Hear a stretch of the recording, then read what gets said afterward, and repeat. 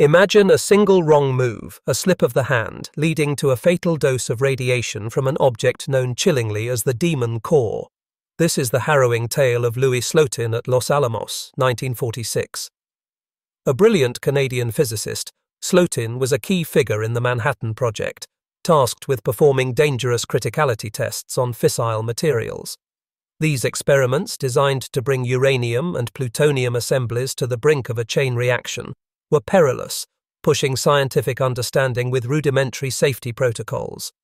On May 21, 1946, Slotin was demonstrating a crucial experiment to colleagues.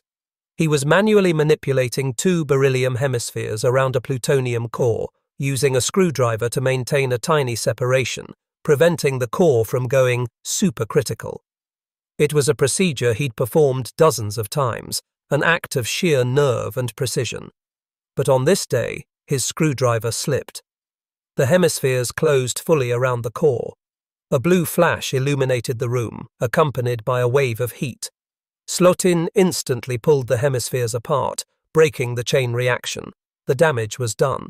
He had absorbed a lethal dose of radiation, estimated at over 2,100 rads. He spent 9 agonizing days in the hospital, his body ravaged by acute radiation sickness, before succumbing.